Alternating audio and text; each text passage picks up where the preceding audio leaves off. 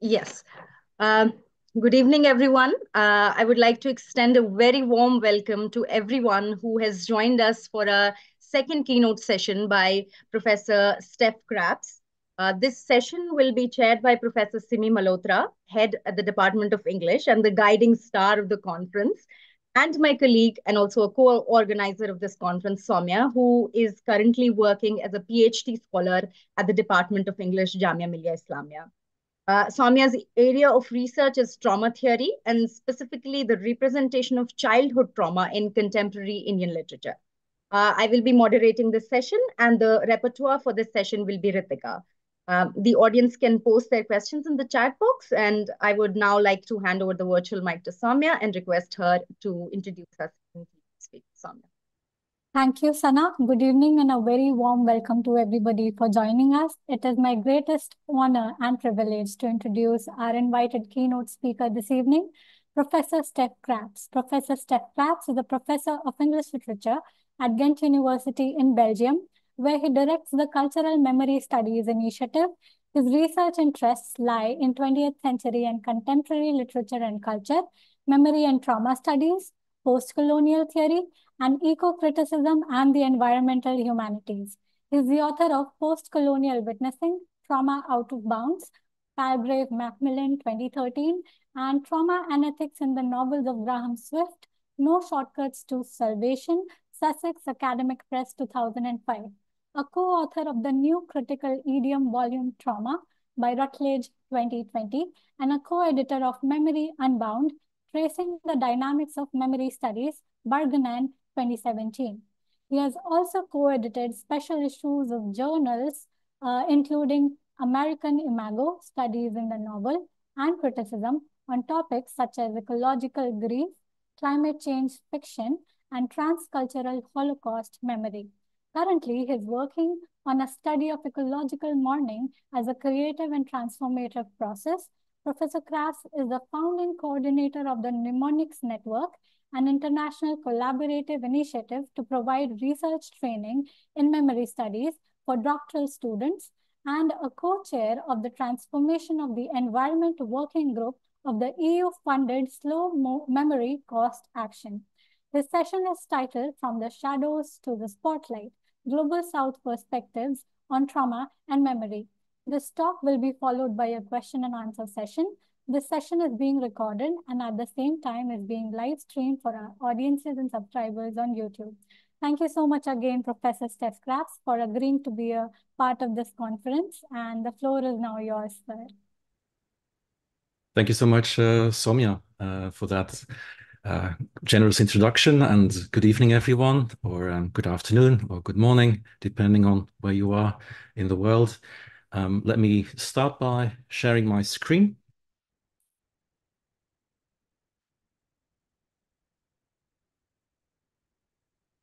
There we go. I hope you can all see my slides. So I want to start by thanking Simi, Soumya, and the other organizers, Sana, Sango, and Farhana, for inviting me to participate in this exciting conference and for accommodating my schedule. It's a great pleasure and an honor to have the opportunity to discuss my work with you all. Some of you may have come across my book, Post-Colonial Witnessing, Trauma Out of Bounds, which was cited in the call for papers for this conference, along with a few other publications of mine that came out 10 to 15 years ago. It is widely credited with helping spearhead the trend towards pluralization, diversification, and inclusivity that characterizes much current literary and cultural trauma scholarship. In this lecture, I will use the benefits of a decade's hindsight to take a step back and situate the book within the field of memory and trauma studies, expand on the arguments I put forward there, and discuss what I see as some relevant recent developments. I will start by telling the story of how I came to write the book. I started my PhD at KU Leuven here in Belgium in the late 1990s. It's my PhD supervisor, Ortwin de Graaf, who first pointed me in the direction of trauma theory. Ortwin had played an important role in effecting the ethical turn in post-structuralism. As a PhD student himself, he had discovered the anti-Semitic wartime writings of the literary theorist Paul de Man in the mid-1980s. De Man, another Belgian, was the leading proponent of the so-called Yale School of Deconstruction, who had then recently passed away. He was a highly respected and admired literary scholar. When it was revealed that he had had anti-Semitic sympathies, this was a real bombshell that shook not just the discipline of literary studies, but the humanities and even the world beyond academia. It was literally front page news in the New York Times, which broke the news on the 1st of December, 1987. The reason this discovery was such a big deal is that it was seen as evidence by some critics that deconstruction was a morally dubious critical practice.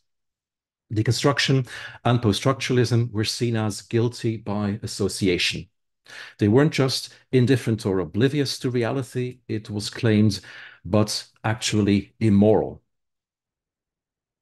The de Man affair contributed to or hastened a paradigm shift in literary studies that was already underway from textualism to historicism.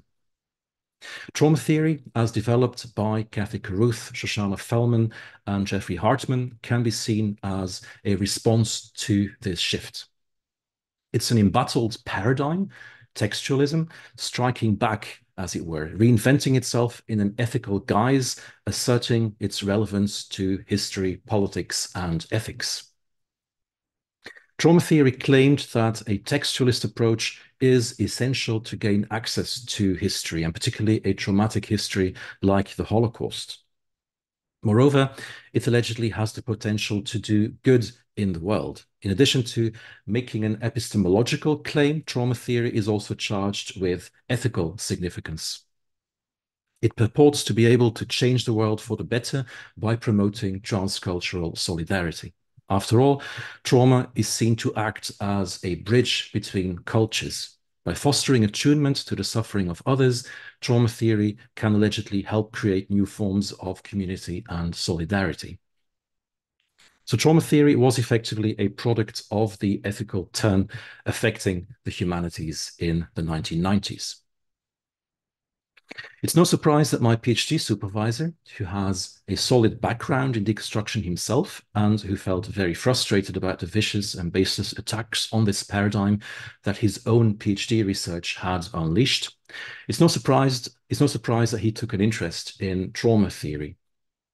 He passed that interest on to me. However, I did not write my PhD thesis on trauma theory as such. It focused on the work of a contemporary British author, Graham Swift, whose novels I read through the lens of trauma theory, which was slightly unusual as the focus in trauma theory was mostly on the Holocaust at the time. And that's not what Swift writes about. Swift's novels tell the stories of individual characters who are struggling to come to terms with a traumatic individual and collective past. They are typically elderly English men who feel the foundation slipping away on which they and the communities to which they belong had built their entire existence. They are in denial about, acting out, or in some cases working through the trauma, the crisis of meaning that they are experiencing. I read these stories as explorations of what Paul Gilroy would later call post-colonial melancholia. So I finished my PhD in 2003. Gilroy published his book on this topic 1 year later. That book is called Post-Colonial Melancholia, at least in the US, after Empire in the UK. Post-colonial melancholia is Gilroy's name for the inability of a former colonial power like the UK to face up to the legacies of its colonial past, which accounts for racism and xenophobia in the present. So I read Swift's novels as national allegories of a sort, with the stories about individual characters standing for the cultural pathologies of an entire nation, contemporary Britain. These pathologies have only got worse in recent years. Just think of Brexit. The fact that Swift's work spoke to me may have had something to do with the fact that as a Belgian citizen, I could easily relate to the condition he describes. After all, Belgium is a former colonial power, just like Britain, and it has also been in denial about its colonial past for a very long time. In any case, this is what my PhD thesis was about, and that thesis became my first book. Upon finishing my PhD, I was hired at Ghent University as an expert on post-colonial literature. That was the profile that they were looking for. I had argued in my job interview that just because Graham Swift is a white British writer doesn't mean his work isn't post-colonial. Even so, having landed the job, I felt I ought to do more to live up to my title. I decided to continue the investigation of intersections of trauma studies and post-colonial studies that I had effectively started during my PhD. It occurred to me that there had been surprisingly little interaction between these two fields, despite their shared concerns. Both fields study processes of coming to terms with violent legacies. However, trauma scholars rarely discussed colonial or post-colonial realities. Conversely, post-colonial critics rarely drew on trauma theory in their work. I took it upon myself to try to bring the two fields into conversation. Together with my Ghent colleague Gert Bulens, I guest edited a special double issue of Studies in the Novel devoted to post-colonial trauma novels. Michael Rothberg contributed an afterword to that collection, which was also cited in the call for papers for this conference. That was our very first collaboration back in 2008. A couple of years later, this collection was followed by my book, Post-Colonial Witnessing. In that book, I combined a theoretical argument with literary case studies from across the English-speaking world. These include literary texts by Indian, British Caribbean, and South African writers: Anita Desai, Carol Phillips, Fred Degar, David Abidine, and Sindiwe Magona. Later on, I also published articles on book chapters in the same spirit about West African and Native American writers, like Aminata Forna and Sherman Alexie. Post-colonial witnessing took its place among a wave of books, special journal issues, and articles that reflected a certain unease about trauma studies becoming a field, a concern that a set of valuable and complex ideas and insights were congealing into a rigid method or creed, and thereby losing the capacity for self-reflection and the original investigative or ethical impulse. If trauma studies had seemed to be stagnating somewhat since its early burst of creative energy in the 1990s, my book, like these other publications, and I've listed some notable volumes on the slide, could be seen as an attempt to rethink and revitalize the field in order to ensure its enduring relevance in the globalized world of the 21st century. I tend to think of it as marking a shift from a celebratory moment in trauma studies to a more critical and reflexive one. In fact, it seems to me that such a shift has emerged in memory studies more generally over the last 15 years or so.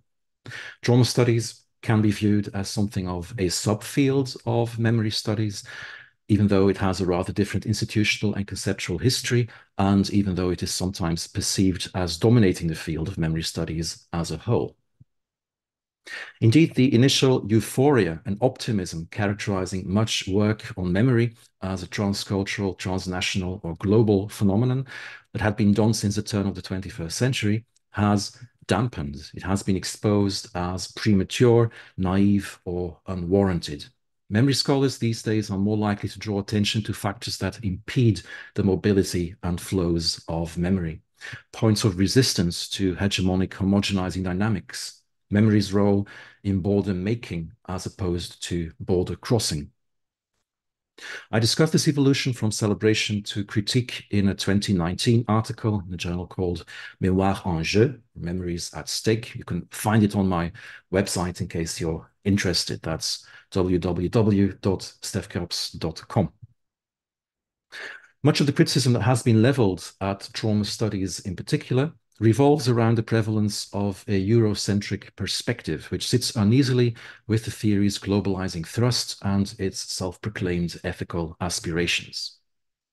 As Kathy Carruth, one of the founding figures of trauma studies, has famously suggested, trauma itself may provide the very link between cultures. With trauma forming a bridge between disparate historical experiences, so the argument goes, trauma studies can contribute to the promotion of solidarity and the creation of new forms of community. As I and others have pointed out, however, this project is jeopardized by trauma studies' tendency to forget its situatedness and to assume universal validity for what are in fact local definitions and models. The impetus for much of the current theorization about trauma and representation was provided by the Nazi genocide of the European Jews. As is apparent from the work of Carruth, Shoshana Fellman and Dori Laub, Jeffrey Hartman and Dominic LaCapra, trauma studies as a field of cultural scholarship developed out of an engagement with Holocaust testimony, literature, and history. It has primarily been produced in Europe and the United States, and despite its universalist pretensions, is profoundly marked by the specific context in which it originated. For one thing, despite the omnipresence of violence and suffering in the world, most attention within trauma studies has been devoted to events that took place in Europe or the US, most prominently the Holocaust and more recently 9/11. The focus, in other words, has tended to be quite narrow. Moreover, to the extent that trauma studies has ventured beyond these key Western trauma sites, it has generally failed to acknowledge the traumas of non-Western and minority populations on their own terms. Today, the concept of trauma is widely used to describe responses to extreme events across space and time, as well as to guide their treatment. However, as Alan Young reminds us in The Harmony of Illusions, Inventing Post-Traumatic Stress Disorder, it is actually a Western artifact invented in the late 19th century. The origins of this historical product can be located in a variety of medical and psychological discourses dealing with Euro-American experiences of industrialization, gender relations, and modern warfare. The far-reaching implications of the fact that trauma is rooted in a particular historical and geographical context have long been ignored by academic researchers. They have tended to take for granted hegemonic definitions of trauma that are not scientifically neutral, but culturally specific, and which will have to be revised and modified if they are to adequately account for the psychological pain inflicted on members of non-Western and minority groups, instead of compounding it. Indeed, it can be argued that the uncritical cross-cultural application of psychological concepts originating in the West amounts to a form of cultural imperialism. This claim has been made most forcefully by Derek Summerfield, a psychiatrist who sharply criticizes humanitarian interventions to provide psychological assistance in international conflict situations. As I argue in my book, rather than promoting cross-cultural solidarity, trauma studies risks assisting in the perpetuation of the very beliefs, practices, and structures that maintain existing injustices and inequalities if it refuses to broaden its usual focus and continues to take for granted the universal validity of definitions of trauma and recovery that have developed out of the history of Western modernity. It doesn't help either for it to adhere to a prescriptive trauma aesthetic revolving around fragmentation and aporia that favors a narrow set of trauma texts by mostly Western writers and artists and effectively condemns alternative modes of bearing witness to trauma to oblivion or irrelevance. I will illustrate the argument I have developed so far by briefly discussing a short poem by the Jamaican-American poet Claudia Rankine, which seems to me to call for a more inclusive, pluralistic, and politicized form of trauma studies. The poem is from Citizen, a collection published in 2014 that examines the experience of racism in the US and the West more generally through vignettes of everyday discrimination and prejudice and meditations on the violence, whether linguistic or physical, that has impacted the lives of numerous racially marked subjects. The poem in question captures and denounces the mental health profession's traditional blindness to the psychic suffering of people of color. Let me read it for you. The new therapist specializes in trauma counseling. You have only ever spoken on the phone. Her house has a side gate that leads to a back entrance she uses for patients. You walk down a path bordered on both sides with deer grass and rosemary to the gate, which turns out to be locked. At the front door, the bell is a small round disc that you press firmly. When the door finally opens, the woman standing there yells at the top of her lungs, "Get away from my house. What are you doing in my yard?" It's as if a wounded Doberman Pinscher or a German Shepherd has gained the power of speech. And though you back up a few steps, you manage to tell her you have an appointment. "You have an appointment?" she spits back. Then she pauses. Everything pauses. "Oh," she says, followed by, "Oh, yes, that's right. I am sorry. I am so sorry. So sorry." The poem recounts the first encounter between a trauma therapist and a patient, addressed in the second person, who unexpectedly turns up on her front doorstep after finding the side gate locked that leads to the back entrance, which a therapist normally uses for patients. Having only spoken with him on the phone before, the therapist evidently assumed her new patient to be white, but he turns out to be black. In fact, she does not immediately recognize him as her patient, but sees him as an intruder and trespasser.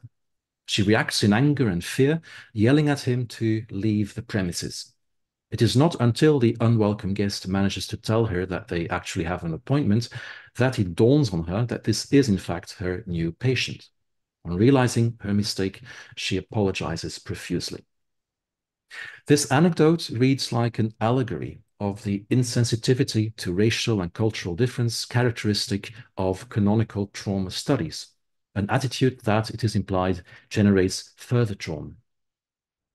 After all, the black man on the receiving end of the trauma counselor's rage is made to suffer a microaggression in being verbally assaulted and treated like scum. And such experiences can foster traumatic responses as they accrue over time.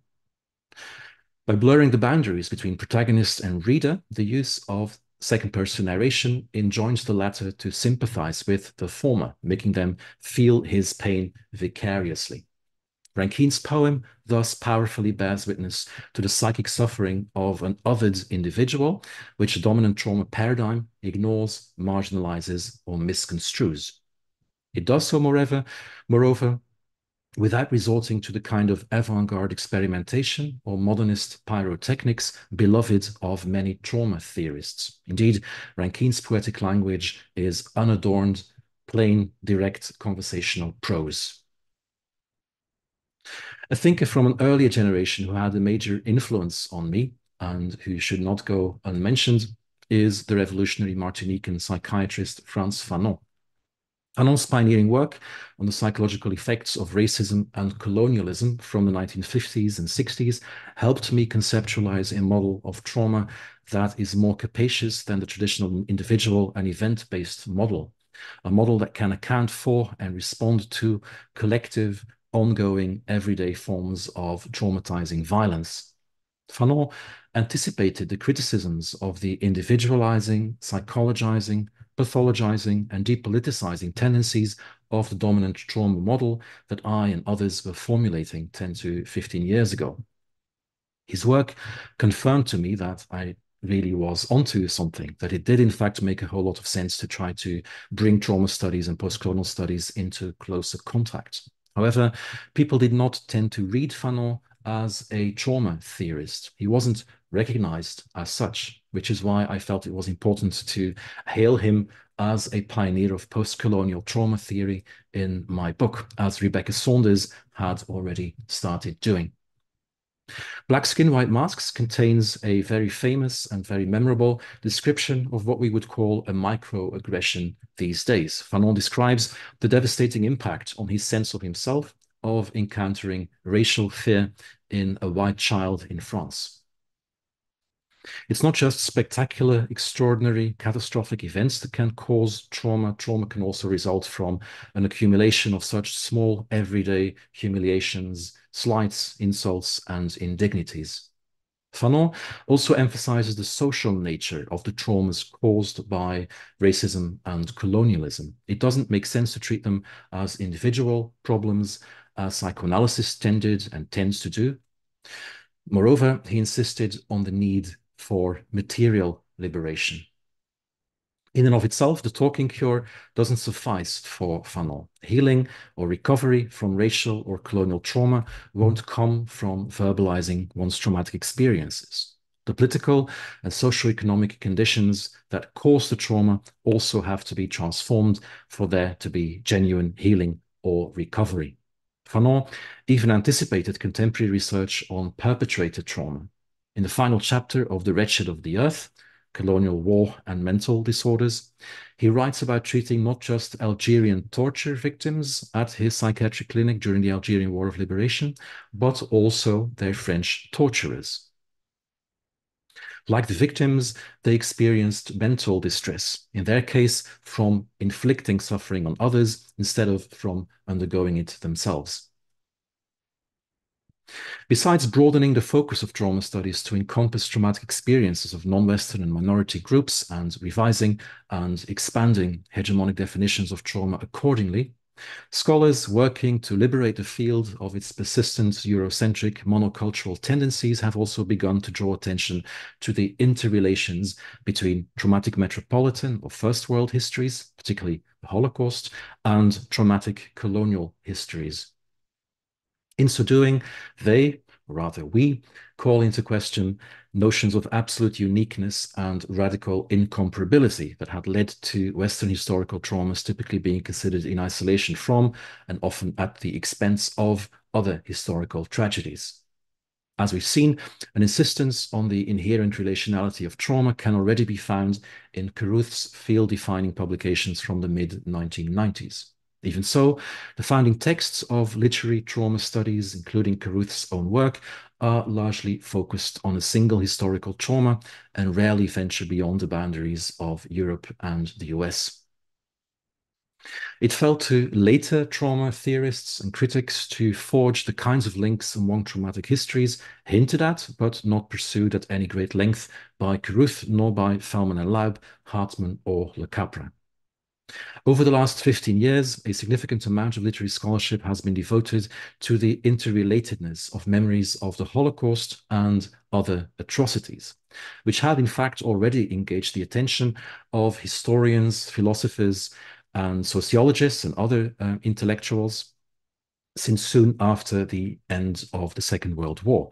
One thinks, for example, of Aimé Césaire's Discourse on Colonialism, Hannah Arendt's The Origins of Totalitarianism, Paul Gilroy's The Black Atlantic and Between Camps, and the work of historians of comparative genocide such as Dirk Moses and Dan Stone. Noteworthy works of literary scholarship on comparative trauma include Brian Chayette's Diasporas of the Mind, de Barati Sanyal's Memory and Complicity, Max Silverman's Palimpsestic Memory, and Michael Rothberg's Multidirectional Memory, with the latter proving particularly influential. While the comparative approach undoubtedly represents one of the most important and necessary innovations in trauma studies, a caveat has to be made. Somewhat paradoxically, the Holocaust remains central to many efforts to decentralize Western historical traumas. All of the studies I've mentioned, including my own, take the Nazi genocide as their point of comparison, as does a lot of other scholarship in this area. As a result, our collective efforts to move beyond the logic of the unique, the incomparable, and the unprecedented, which has tended to keep the focus squarely on a genocide committed in Europe by Europeans against other Europeans, may inadvertently prove counterproductive. After all, there is something paradoxical about considering one particular history to be uniquely suited to challenging the uniqueness paradigm. There is still a need for more comparative work in trauma studies, but It would be salutary, it seems to me, if a greater variety of histories were brought into contact with one another. And I was pleased to see that scholars such as Jay Rajiva, Jennifer Yusin, and Sakiro Adebayo are doing just that. You see their monographs on the slide, along with 3 equally interesting edited collections with a similar mission. They all engage in cross-regional comparative work involving literatures from Asia, Africa, and beyond, without constantly circling back to the Holocaust. I think it is fair to say that over the last 15 years or so, trauma scholarship in the humanities has become a lot more clear-eyed about the limitations and exclusions of trauma studies as conceived by Carruth and others in the early to mid-1990s. In fact, in the afterword to the 20th anniversary edition of her influential book, Unclaimed Experience, which came out in 2016, Carruth herself at last acknowledges the post-colonial critique of classical trauma studies. Her engagement with it, however, strikes me as unduly and unhelpfully defensive, limited, and dismissive. She makes it appear as if everything turns on her critics' alleged failure to appreciate the full complexity of the story of Tancred and Clorinda, an episode from Torquato Tasso's epic poem Jerusalem Delivered, which she goes on to analyze in much greater detail than she had done previously for the best part of the afterword. Her reading is very sophisticated, but I don't really see how it supposedly invalidates or refutes all the objections people have raised to her work. That appears to be the goal, though, and or the goal, rather, that this close reading is meant to achieve. The fact that trauma scholarship has entered its post-celebratory phase does not mean that it has become a cynical undertaking. Trauma studies has not abandoned its progressive commitments and lapsed into political quietism and despairing resignation. After all, critique is not a strictly negative endeavor, but a crucial step in seeing more clearly, understanding more deeply, and consequently acting more responsibly. Speaking for myself, I conclude my book by arguing that a revised, inclusive, culturally sensitive trauma studies can help identify and understand situations of exploitation and abuse and act as an incentive for a sustained and systemic critique of societal conditions.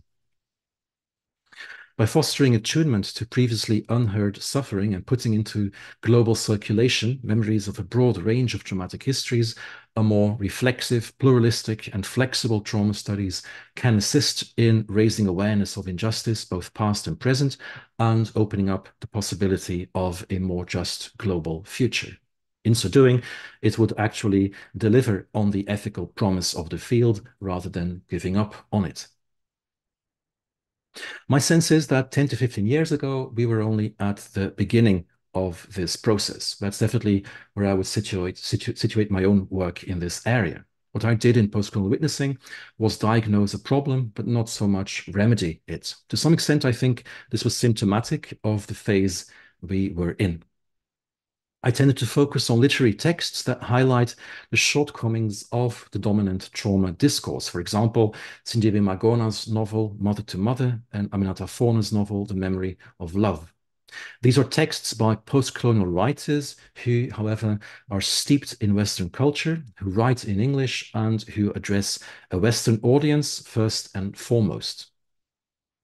I think this is true for Rankine and Alexei as well. They invest considerable energy in pointing out the inappropriateness and the injustice of applying Western frameworks to a colonial or post-colonial situation, but they are less concerned with offering a concrete alternative. That is the next step, I think. Once the critique is out of the way, we can start examining what an alternative to the dominant trauma discourse might look like in practice, on the ground, in particular non-Western or minority contexts. It's been very gratifying to see that my work has been taken up by other scholars who are doing just that. And I'm thinking, for example, of the work of Ryan Topper, Caroline Williamson-Sinalo, Jay Rajiva, Jennifer Yusin, and Sakiro Adebayo, as well as the contributors to the edited collections that I referred to earlier. They are studying how the cultural production of particular non-Western or minority groups bears witness to painful histories. This requires specialized knowledge of these other cultures and languages, of the different media and forms of expression they use, and of local beliefs about suffering and healing. It seems to me that this is where post-colonial trauma studies has been headed since I made my most notable contribution to it in the form of my book, Post-Colonial Witnessing. Another promising development that I see is the exploration of intersections between memory and trauma studies and the environmental humanities. That's the direction in which my own research has been moving over the last 10 years. I'm not alone, of course, in turning my attention to the climate and ecological crisis in my work. There has recently been a surge of interest in environmental issues among memory and trauma scholars, which is unsurprising perhaps, as our dire environmental predicament continues to deteriorate and hence is becoming harder and harder to ignore. However, for a long time, that is exactly what happened, or so it seems to me. In a recent essay on climate trauma, I critiqued trauma theory's persistent anthropocentrism, the fact that it remains wedded to the idea that trauma is an essentially human experience. The trauma theory has tended to espouse an anthropocentric worldview can be illustrated with reference to, once again, the story of Tancred and Clorinda. As I've already mentioned, that's an episode from Torquato Tasso's 16th century epic poem, Jerusalem Delivered. Its interpretations by Sigmund Freud and Cathy Carruth have attracted considerable interest within the field of humanistic trauma scholarship. In fact, the story of Tancred and Clorinda has become a focal point for the articulation of trauma theory, as well as for critiques that have been leveled against it. In Beyond the Pleasure Principle, Freud describes the story as follows. Its hero, Tancred, unwittingly kills his beloved Clorinda in a duel while she is disguised in the armor of an enemy knight. After her burial, he makes his way into a strange magic forest, which strikes the Crusaders' army with terror. He slashes with his sword at a tall tree, but blood streams from the cut, and the voice of Clorinda, whose soul is imprisoned in the tree, is heard complaining that he has wounded his beloved once again. Freud interprets Tancred's unknowing wounding of his beloved, not just once but twice, as an example of the repetition compulsion inherent in trauma.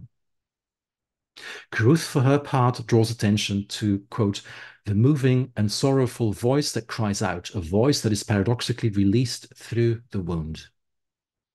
For Carruth, Tancred's story represents traumatic experience as, quote, the enigma of the otherness of a human voice that cries out from the wound.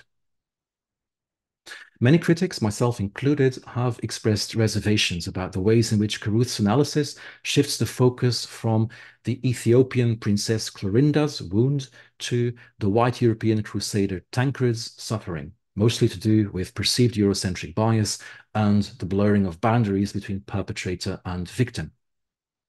However, another aspect of this story and its interpretations by Freud and Carruth that has not yet been remarked upon is the anthropocentrism that underlies and unites these various accounts. Indeed, what Tasso's text and Freud's and Carruth's readings of it, as well as the critiques leveled at Carruth, have in common is the interpretation of harm to the natural world, a cut in a tree, in terms of violence and trauma inflicted on and suffered by humans, Clorinda and Tancred.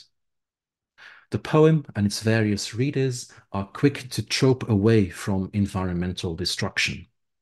They turn it into an image for human suffering. In so doing, they derealize and invisibilize a scene of literal damage to a tree.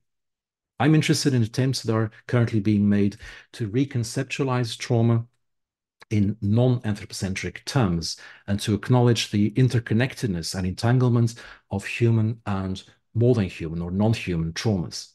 Concepts such as eco-trauma or geo-trauma that have recently been developed signal a new materialist or post-humanist turn in trauma studies, which rethinks trauma from a broader conception of life or even inanimate matter, and challenges the field to move beyond human exceptionalism and exemptionalism. It makes a lot of sense, it seems to me, to try to connect patterns of social and environmental violence, which often go hand in hand in this way. This point has been made very eloquently and persuasively by the Indian novelist Amitav Ghosh. In his non-fiction book, The Nutmeg's Curse, Parables for a Planet in Crisis, Ghosh reconceives modernity as a centuries-long campaign of omnicide. The hegemonic global powers have treated the planet, including its plants, animals, and non-white peoples, as an object to be subjugated and devoured, mute and deprived of agency, available for the taking and killing. According to Ghosh, at the heart of the vision of world as resource lies an unrestrainable excess that leads ultimately not just to genocide, but an even greater violence, an impulse that can only be called omnicide, the desire to destroy everything, quote unquote. So omnicide encompasses genocide and ecocide. The antidote Ghosh prescribes for the urge to omnicide that he sees as inherent in Western geopolitical dominance is the rehabilitation of the very non-mechanistic and vitalist modes of thought Western culture has pushed to the margins. He urgently calls for the restoration of agency and voice to non-humans and the adoption of a new global politics of vitality when we tell ourselves stories about the planet and our relationship with it. The fate of humans and all our relatives depends on it, he writes. It seems to me that the environmental turn in memory and trauma studies could help raise awareness about and help prevent or redress omnicide. In conclusion, as we reflect on the trajectory of memory and trauma studies over the past decade and a half, it becomes evident that the field has undergone a transformative journey from a Eurocentric perspective to a more responsibly global, if not planetary one. My book, Post-Colonial Witnessing, played a role in challenging the narrow focus of trauma theory and advocating for a broader, more inclusive approach that considers the experiences of non-Western and minority populations. However, it is clear that the journey is far from over. Apart from critiquing the dominant trauma discourse, we need to actively seek alternative frameworks, especially in non-Western and minority contexts, and explore how the cultural production, in particular global South settings, bears witness to a variety of painful histories. Moreover, the intersection of memory and trauma studies, on the one hand, with the environmental humanities, on the other, marks a promising direction for future research, it seems to me, addressing the urgent need to confront issues of ecological crisis and omnicide. As we continue to navigate the complexities of trauma and memory, it is imperative that our scholarly endeavors contribute to a more inclusive, culturally sensitive, and globally aware understanding of the human and more than human experience. I'll leave it there. So thank you for your attention, and I look forward to your questions and comments. And with that, I'll stop sharing my screen. Thank you so much, Professor Stef Krabs. Thank you for that very comprehensive speech. You have highlighted very important points about the paradigm shift in trauma studies, the ethical turn that is, and about insidious trauma when you talk about Fanon, and also the linkages between ecological grief and trauma, focusing on the keyword omnicide. And of course, the four concerns that you raise in your very important work, post-colonial witnessing, continues to be relevant about your critique of the marginalization of minority cultures, about the universal definition of trauma and recovery, your critique of the normative aesthetics of trauma, and also the relation between first and third world trauma. Thank you also for giving us such a huge compendium of resources to look into, and for giving us so much to think about. And now I would like to pass on the virtual mic to my colleague, Sana, who is the moderator of the session. Thank you so much, Soumya, and thank you so much, Professor Krabs, for that extremely lucid and enriching talk. And I would not like to waste any more time. I would directly go to the questions. I think we have Professor Nishat Heather with us. I would ask you to unmute Professor Heather, and you can ask your question. Thank you very much, Professor Krabs, for your this very thought-provoking talk. And yes, we all do agree that there is, in fact, no need to compare every other traumatic event to the wars in Europe and to Holocaust. And we should, in fact, really look at the specificities, the temporal specificities, the spatial specificities, and instead examine events on their own terms. But and this question is particularly with respect to your work, post-colonial witnessing, which we have, which is a very, very important and seminal work, and in which you have looked at the experiences of writers from South Africa, Guyana, and India, and St. Kitts, and so on. But how would you respond to your critics that even though you have looked at literary experiences, or let's say experiences of writers from these very diverse regions, but you have deliberately or otherwise kind of ignored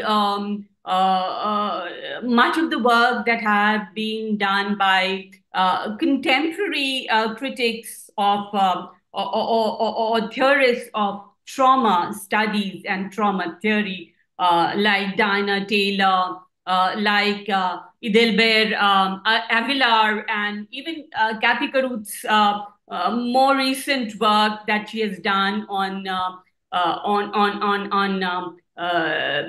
democracy in Chile. So, how would you respond to that? Thank you so much for the question. Let me first of all say that I am not, or I didn't want to create the impression that I'm sort of against doing comparative work as such, right? So the gist of my sort of critique of the kind of comparative work that has often been done in trauma studies is that it's, even though it ostensibly seeks to decenter these Western historical traumas, in practice, if you're always going to compare another historical tragedy to the Holocaust, you're still paradoxically centralizing the Holocaust, right? So centering the Holocaust. So in that sense, that is sort of, I actually called for more comparative, sort of cross-regional comparative work, but without constantly necessarily circling back to that point of reference, right? So I think I was basically calling for a more thorough, decentering, I guess, there. But as for your question, indeed, in this book, I look at a number of writers engaged with the scholarship that I was aware of at the time. It was just one book. I have often, when I gave talks about my work in Eastern Europe, for example, or in other parts of the world, people would sometimes react saying, well, why didn't you say anything about Eastern Europe, right? Or about legacies of communism and so on and so forth.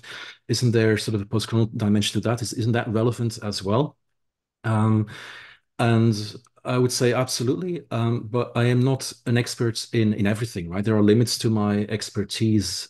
So I did select a number of case studies from around the English-speaking world that I felt reasonably confident about, that I thought I have something to say about, and that I, somewhat knowledgeable about at least, right? But I wouldn't dare to, present myself as an expert on, say, I don't know, Latin American literature or culture, or Eastern European, for that matter. So I guess there are limits to my expertise, right, which sort of made me hesitant. Actually, what I'm sort of calling for is exactly the kind of work that would, the kind of scholarship that would actually be fully knowledgeable about particular contexts, for them to look at the cultural production of certain, global South settings, and do that kind of work. So I like to believe that my work and my book in particular sort of opened up a space for that by saying this is what we need. But I didn't feel like it was my responsibility, or at least it was or it was even possible for me or any one individual scholar, I suppose, to actually heed that call that I made in the book. And I'm sure there were oversights in terms of the theoretical framework. I did sort of what I could, but I'm sure there is work that is highly relevant that I was simply not aware of. And that maybe I could and should have engaged with.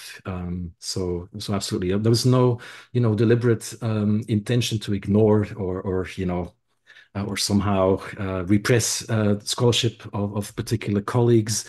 I mean, speaking of Diana Taylor, definitely. I mean, I actually audited a graduate course that she co-taught with Mariana Hirsch a couple of years before the book came out. So I was definitely, aware of her work and a great admirer of it. I guess, I mean, but she obviously mostly writes about Latin American context, which is not my area of expertise at all, right? So I guess that's sort of one reason why it did not immediately occur to me to sort of bring her work into the conversation. Thank you. Thank you so much, Professor Krabs. We have another question from Professor Borzaga, who will be listening to tomorrow. But right now, she has a question for you. Professor Borzaga, if you can unmute yourself. Hello, can you hear me? Yes. Yes. Hello, good afternoon from Utrecht. Thank you, Stef, for the impressive talk and overview. And today in the keynotes, both in your keynote and also Roger Lackert's keynote, we heard a lot about theory and Eurocentric conceptualizations of trauma. And I totally agree with you that Fanon was an incredible pioneer of trauma theory. I wanted to ask you if you could elaborate a bit more, because we haven't heard too much about literature, literariness, aesthetics, or in general literature so far, whether you could elaborate a little bit more on your experience of reading the text in post-colonial witnessing, and what were, do you think, the aesthetic, narratological, imaginative tools that made you really rethink the concept of trauma, and how did that experience differ from reading other traumatic trauma narratives, Western trauma narratives? And what I guess I'm trying to say is that we are not just trying to impose a certain concept of trauma, but Caruth also suggested a way of approaching reading and reading trauma narratives. So what do you think would have gone lost by applying that kind of approach? And yeah, I don't know whether my question is clear, but it's more about aesthetics and also the experience with this text. Okay, thank you. And good to see you here, Michaela. I can actually see you on the screen. And I was sorry to miss Roger's talk earlier today, but I'm in the middle of an examination period, unfortunately, so things are rather hectic over here. But thanks for the question about aesthetics. That's something that I have indeed sort of hinted at, I guess, in my talk today, but it's definitely something that's important to me and that I deal with, I think, at somewhat greater length in the book and elsewhere as well. If you look at literary trauma scholarship from the mid-1990s, what you find, I think, is that there is something of a consensus that the best way for literature to bear witness to traumatic histories and experiences is through modernist or postmodern modes of representation. Like, non-linearity, fragmentation, aporia, and so on and so forth. So through avant-garde experimentation, really, that's sort of the way to go. Like, the idea being that there is a kind of parallel between the experience of trauma, which defies understanding, and these experimental modes of representation which sort of defy normal understanding as well. So there is sort of an obvious match in a way between the breakdown of language and sort of the breakdown of meaning in the experience of trauma, which sort of makes intuitive sense. But as I started reading more and more post-colonial trauma literature, I was struck by the fact that a lot of it did not really conform to that particular aesthetic.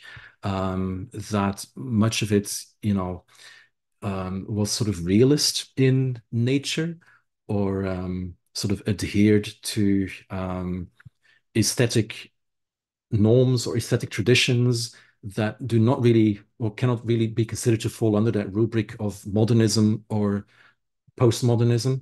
And so it occurred to me that, in fact, this aesthetic, and it's rarely prescribed as such, but it's sort of taken for granted. There's something prescriptive about it, something normative about it. If you sort of read the work from these 1990s trauma theorists, there is sort of an assumption that this is sort of the way to go, as it were. And it occurred to me that that's actually a way of excluding a lot of cultural production, not just from elsewhere, from the global South, but also from within Europe, the US, the West. The focus is very much on sort of highbrow literary fiction and or other types of literature. And there is something exclusionary about this, which I found problematic. And I interpreted this as sort of yet another way in which trauma, or sort of literary trauma scholarship from the 1990s, reflects a Eurocentric perspective, how there is something of a Eurocentric bias there. And so in the book, I called for, I guess, a more or less normative approach to trauma aesthetics, right? So I think there's a need sort of to go beyond trauma aesthetics, or the idea that there is one particular right way to bear witness to trauma through literature, because then you sort of risk ending up with a narrow trauma canon consisting mostly of works by Western, modernist and postmodern writers, which I think is problematic, because that way you're excluding a lot of important work that is happening elsewhere. Again, so I'm not making an argument against, avant-garde, experimental, modernist, postmodern writing, not at all, but I'm just calling for more openness, more flexibility, pluralism, I suppose, when it comes to trauma aesthetics.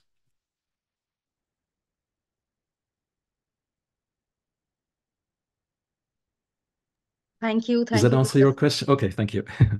Thank you. Let's go with the second question. There's a question from Chitra.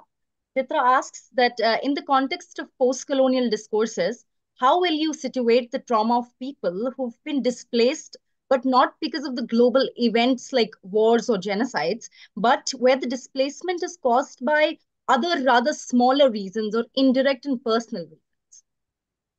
Mm-hmm. No, absolutely. Yeah, I mean, in my work on climate change, the work that I've sort of been doing for the last 10 years, I would say, so where I've sort of moved into the environmental humanities, climate change and other forms of environmental degradation have been interpreted as forms of slow violence, which are not spectacular, sudden or unexpected, but there's sort of a gradual deterioration, you might say. It's a long drawn out, gradual process, which does have serious impacts, obviously, but you can't really sort of pinpoint one major event or so. I mean, there are, of course, extreme weather events, but the overall process, is slow and gradual and unspectacular. right? So, gradually rising global mean surface temperatures.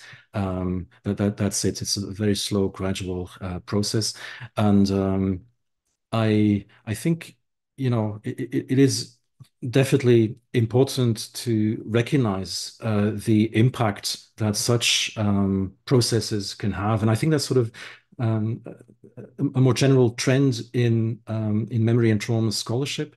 As Soumya mentioned in her introduction, I'm currently co-chairing a working group, the Transformation of the Environment Working Group, which is part of the EU-funded Slow Memory Cost Action, chaired by Jenny Wistenberg, which is actually all about that shift from memory studies focus on events to processes, which tended to stay under the radar of memory and trauma scholarship, but which are really impactful when you think about it.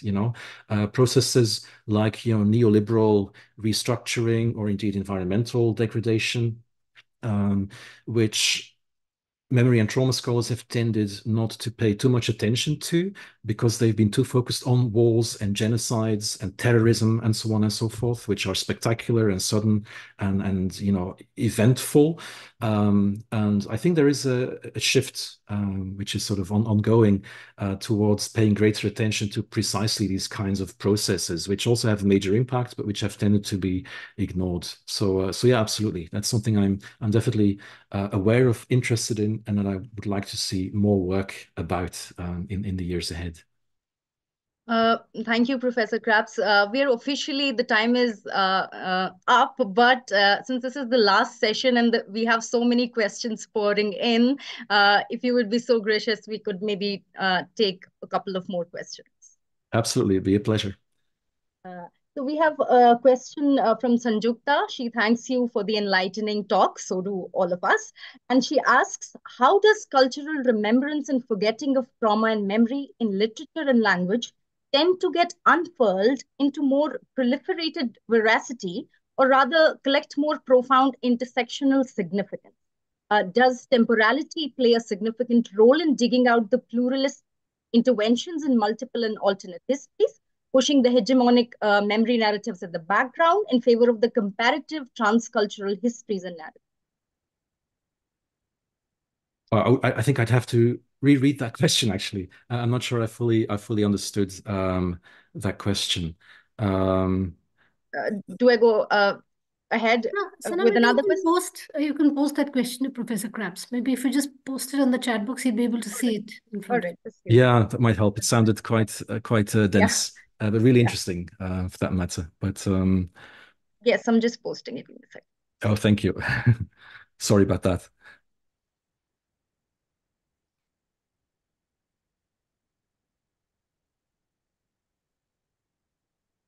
It's there in your chat, sir. Okay, thank you. Yeah, it's good to have it in front of me.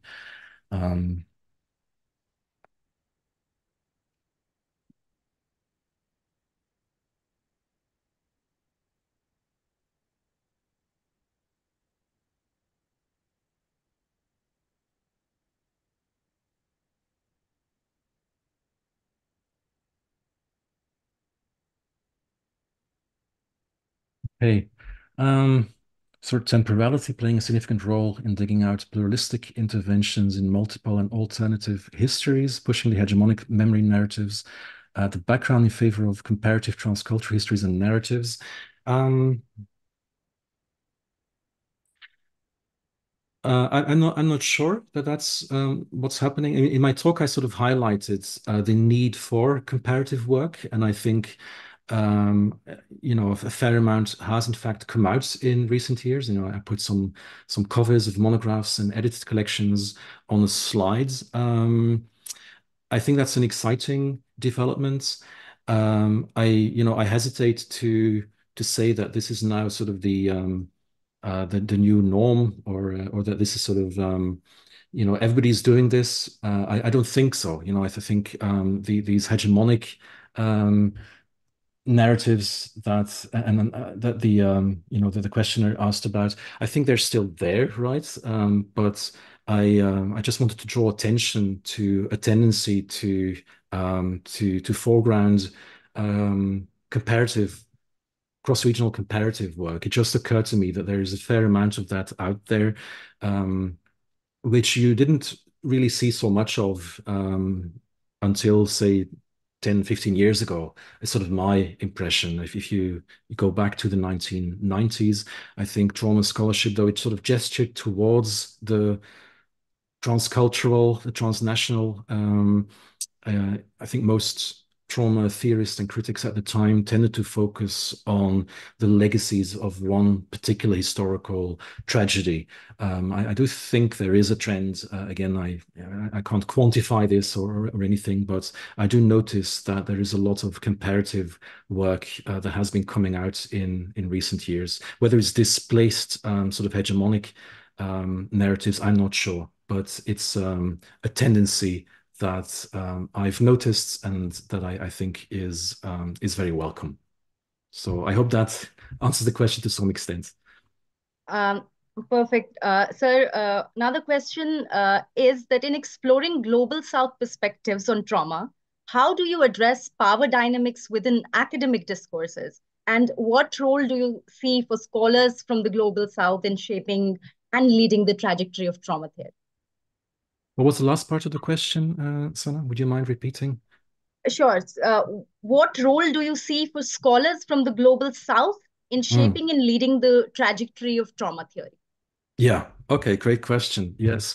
Well, I'm delighted that this conference is happening. I think this is wonderful, and long overdue, I think. So, I think and I think over the last couple of years, I tried to, highlight and foreground a number of collections that were actually edited by people from the Global South, from South Africa, from India.